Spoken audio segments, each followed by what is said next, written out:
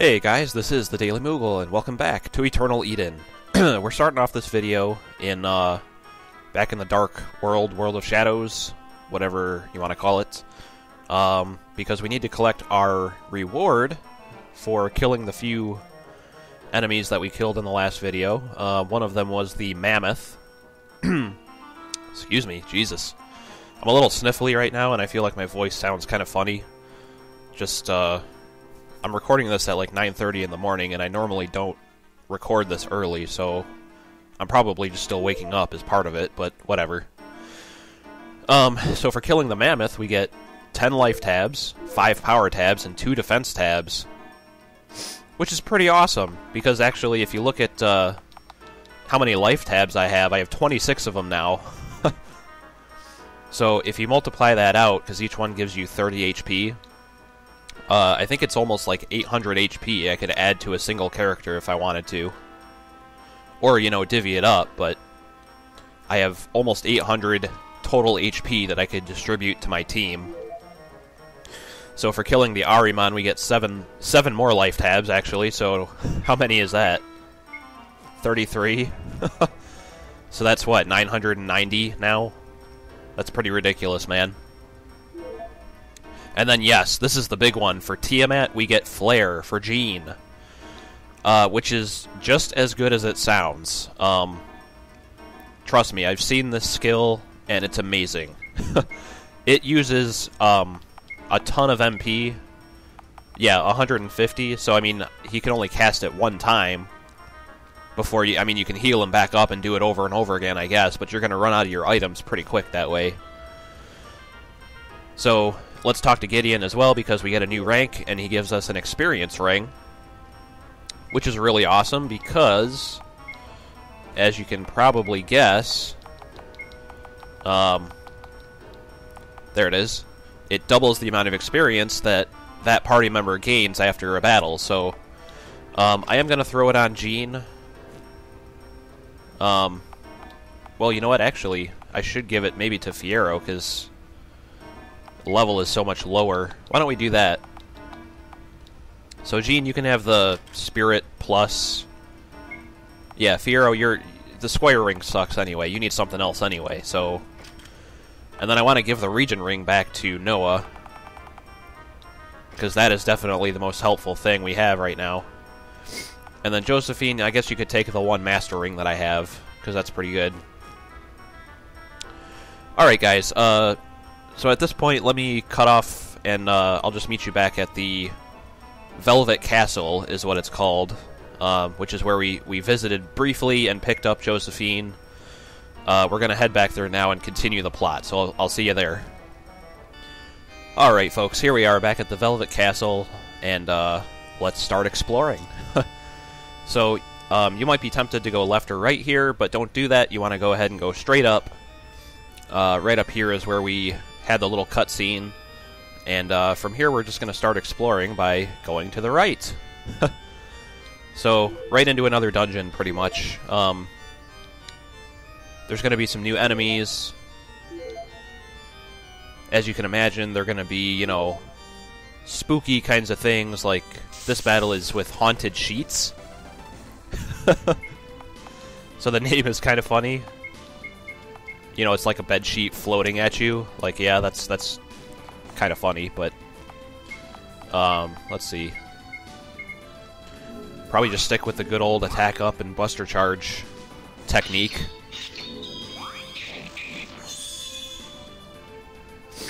Really nothing too special about these guys that I've noticed. I don't think they really have any skills. They just attack you like that, and their attack isn't even that strong, so... these guys are pretty easy.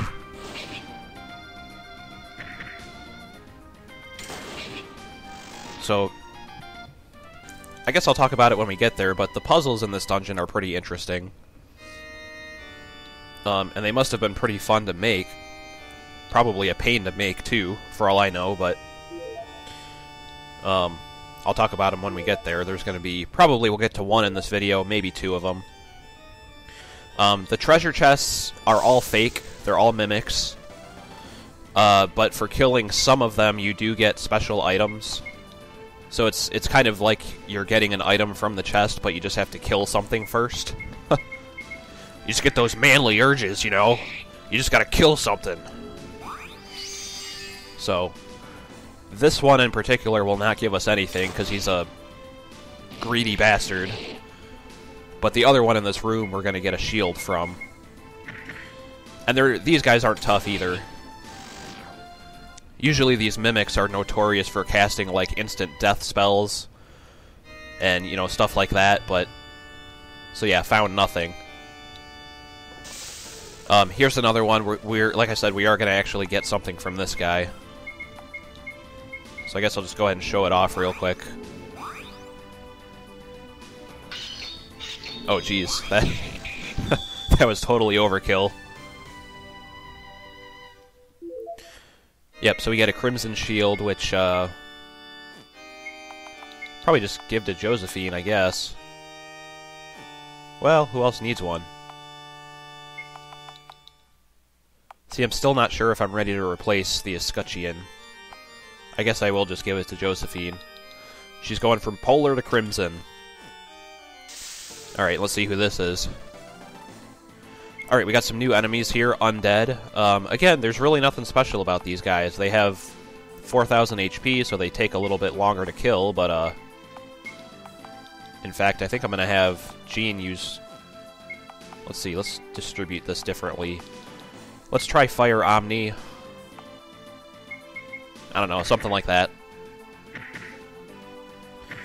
Yeah, and even their physical attacks really aren't any worse than what we've seen so far. Holy crap, Josephine. Jeez. Calm down.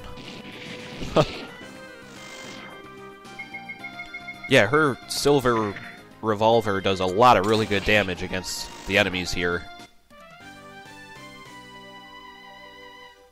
So I guess that stuff doesn't just work on vampires, it kind of works on any creatures of the night, as they are called. Whether it's a floating bedsheet or a skeleton. Hey, Josephine. Where do you come from? I don't know. I'm a bit amnesiac. So she has, like, amnesia. The last thing I can remember was fighting against Elvira with my master. We almost destroyed her right before she cast an incantation to plunge herself in an eternal slumber. And she succeeded to kill my master. That's the only thing I can remember. Sad. So Elvira just slept during a long time? Yes. As the tradition, Elucia's castle disappeared in nothingness during 100 years until her wounds restore. So who's Elucia? The strangest thing is that this castle appeared in this dark world as if a force lured it here. And I awoke in this gloomy place too. Rishi. Huh? Who or what is Rishi? The core of evil in this world. It probably threw an invitation to Elvira for some unknown motives. Maybe. Ah, so we think Rishi is involved in... Well, I forgot about Rishi. I mean, of course he's involved in the plot somehow. But we haven't seen him since, like, the beginning of the game, or towards the beginning. It's been a while. I wonder if we're going to bump into him soon. Alright, we've seen these guys before, so I'll edit this one out. And I'm back. Alright, that battle was pretty easy. And it looks like we have another one on the screen. Let's take out the fake treasure chest, though, first. This will go really fast. I guess I'll just show this. By the way, I'm a little annoyed right now because I bought myself an Arduino for a project that I'm going to do, and I seem to have misplaced it. I bought one of the shields, like one of the add-on boards, too, and I was getting ready to solder the headers onto it that attach the shield to the Arduino itself, because it's two different boards. And I guess I'll just show this since I'm talking, but there we go.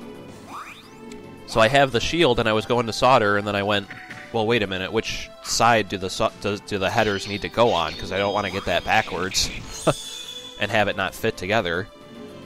So I'm like, all right, I'll go get the Arduino and double check, you know, just hold them up side by side and make sure. And I can't find the damn thing. And I swear it's only been in 2 places in my house. Like, I opened it up at the kitchen table, I admired it, and then I put it back in its little box, and I moved it to my room, because I'm like, alright, I gotta put this somewhere safe, so nobody, you know, messes with it. And then, lo and behold, it's not there anymore, so I have no idea. I spent probably like 20 minutes panicked running around looking for it, but I haven't found it yet. So, anyway, sorry about that. So, here's the puzzle, the new puzzle that I was talking about for this dungeon. It's called the Dolls of Fate. And yes, we want to take control. And it explains the rules to you. Basically, you want each doll, the colors to match the staircase. You want them all to be hovering, like, on that square of the staircase. The same color as them at the same time. God. That was a horrible explanation, but I think you get it. This one is easy because all you do is walk down. And there you go. There's a couple more of those puzzles, though, or 2 or 3 of them, where, you know, you control all 3 dolls at once. So sometimes you have to, like... I guess you'll see when we get there, but it's kind of a fun puzzle. You'll have to get some of them to move, but not others, to get them all lined up correctly and all that stuff. So here's another mimic, but, this one is required. Technically, you could have skipped all the other ones, but we do need the item that this guy is going to give us. It's actually the bloody key. So it's like the key for this dungeon. We're actually getting that already. Yeah.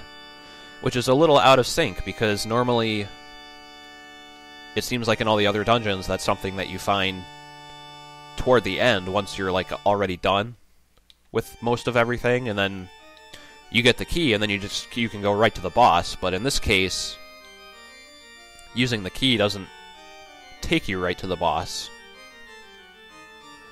So anyway, you can see we're back kind of at the beginning of the dungeon now. We want to go to the left. And we're going to have some more similar screens where, you know, items to pick up and enemies to kill. Nothing too out of the ordinary here at this point. Alright, let's kill you off real quick. Gene, why don't you cure Omni, everybody? Noah's pretty much all set with that region ring, but nobody else has that luxury. Excuse me while I sip my coffee there.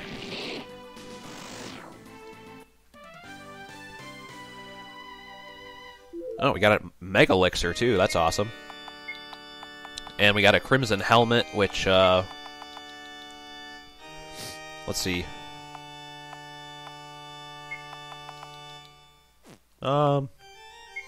Just trying to decide who to give it to.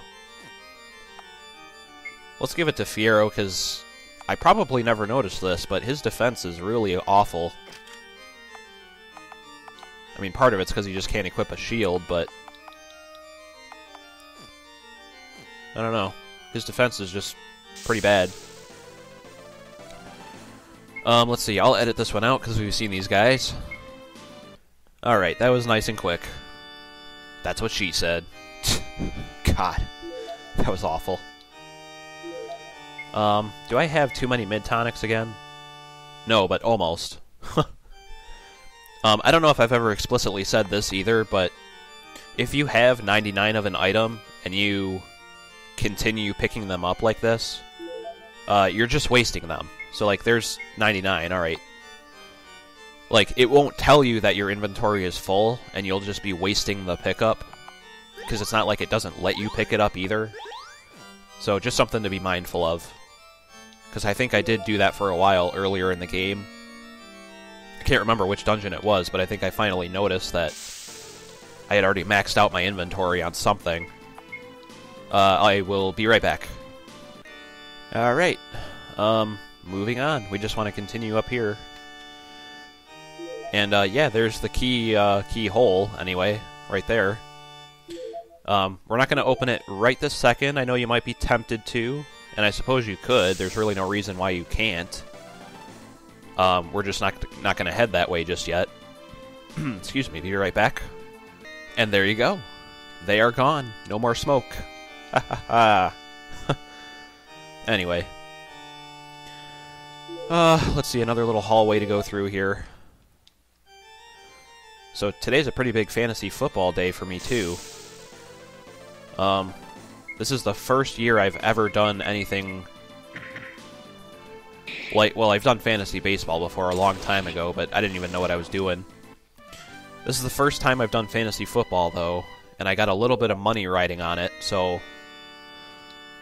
we're in Week 15 right now, which is like the playoffs of it. The second round of the playoffs.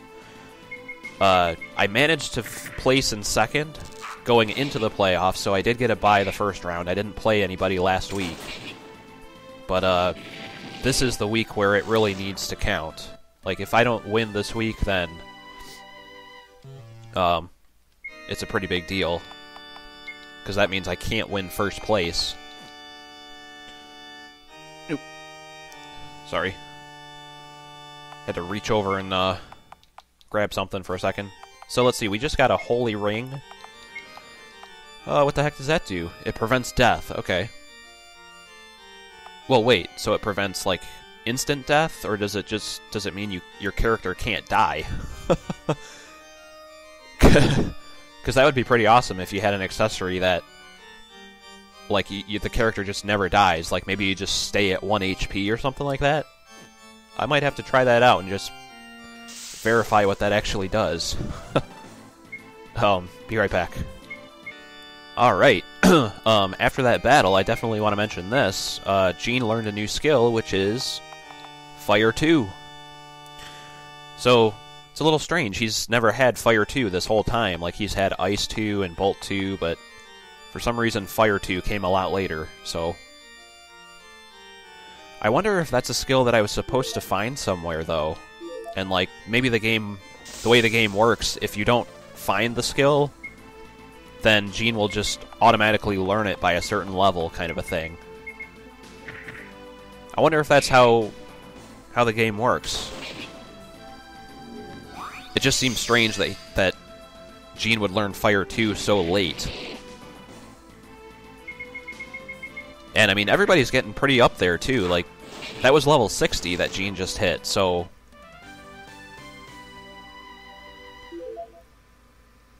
Oh, we got another Crimson Shield from that chest.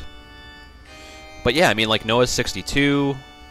You know, Fiero's lagging behind, but hopefully the experience ring will help kind of catch him up. And even Josephine, like, we just got her as a new party member. And, normally the level of the new character in your party, to me, in a game, has always been indicative of, like, what level the rest of your party should be at, basically. Let's try it out. Let's try it out. May as well. So the fact that Josephine, I mean, she wasn't at 59, I think she's probably gained some levels since we got her, but, you know, let's say she was at 56. I mean, that's... if everybody's supposed to be right around that level, then... to me, that's pretty high. I'm sure the max level in this game is probably 99, but... we are definitely over halfway there, so... Oh, wait, see? Oh, that was Fiero. Never mind. I thought Jean leveled up again and learned something else again. No, but Fiero just learned MP damage, I think it was. So, I don't know if that'll ever really come in handy. It would have to be like a boss that I know only has certain, like a small amount of MP anyway, because a lot of times the bosses have, like, way too much MP for a skill like that to even be helpful. Now, if we try to go down the stairs here, it's too dark. And you might remember there's some areas on Turtle Island where you do the turtle hunting that are too dark. So, lo and behold, in this dungeon, we're going to learn a new ability that's going to allow us to explore those areas. And, well, I think I might end the video here, and we will open the gate, the bloody gate, with the bloody key that I have in my inventory. somewhere. I'm drawing this out until I can find it, which might take a while. Alright, this is ridiculous. There it is. A key stained with fresh blood. How wonderful. Anyway, well, I'll end it here, and we'll open up the gate in the next video, guys. Thanks for watching. This is the Daily Moogle, and I'll see you then. Bye-bye.